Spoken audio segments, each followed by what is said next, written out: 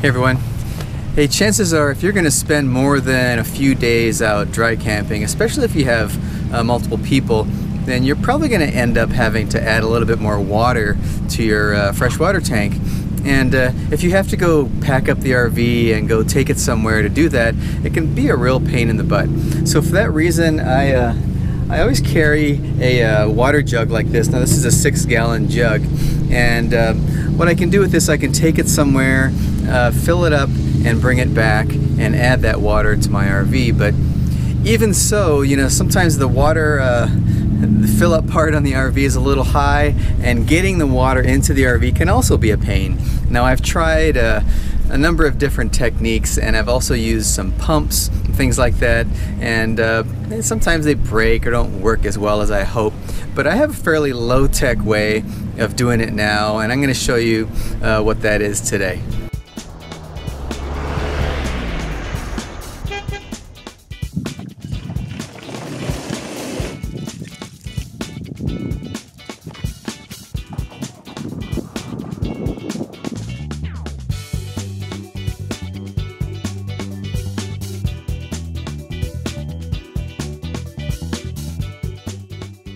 So in order to use this technique that I'm about to show you, it's real important that you get a water jug that actually has a spout on it, because we're going to need to connect this to a hose somehow, and I'm going to show you how that is going to work.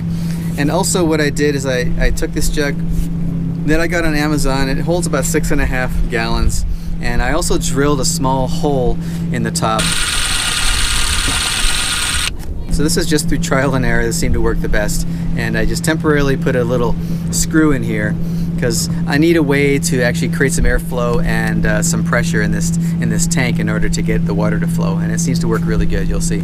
Obviously the next step is going to be to go find water and bring it back to your RV. Now we got to then take the super heavy container now and be able to get all the water from this container into your RV. I need a hose of some sort, so I don't want to be holding it up because it's super heavy. So I get just a small, short length drinking hose. I also use just a standard water filling attachment that I already keep in the RV. And also, in order to connect the hose to this water container, I'm using something called a water bandit, and it connects to one end of the hose, and it'll also has a rubber end that will actually suction onto this this spout here and allow me to pour water directly from this container, and kind of creates a watertight seal, and it allows it to flow through the hose into the RV.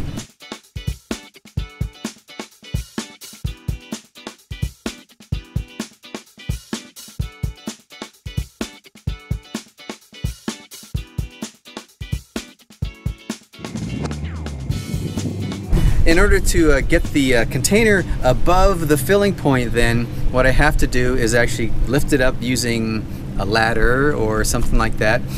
What I ended up using is just the roof of my my tow car. You know, we have a Honda CRV, and I just open the back and I can lift this and simply set it on top of the roof of the car, and it's at the perfect height, and it seems to work really well.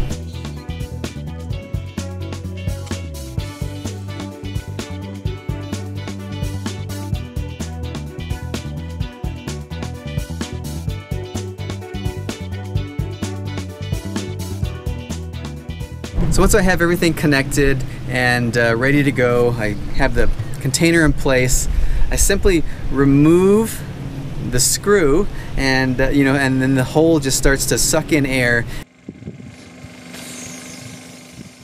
and the water just starts flowing at a pretty good rate, and within, I don't know, 5 minutes, all the water is out of the tank and into the RV. So that seems to work really well for me. It doesn't require any batteries or power or pumps or anything like that. And I can simply take the container back to where I got the water, refill it again, repeat this process as many times as I need to get enough water into my tank. And you know, you can even fill up your entire tank this way. But usually I've just only had to fill up a couple of tankfuls, and it seems to work. It seems to be enough.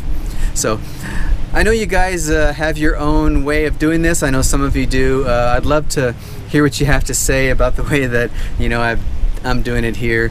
But I hope this is helpful, and maybe you'll give this a try next time you're out dry camping. But take care, guys, and I will see you in the next video.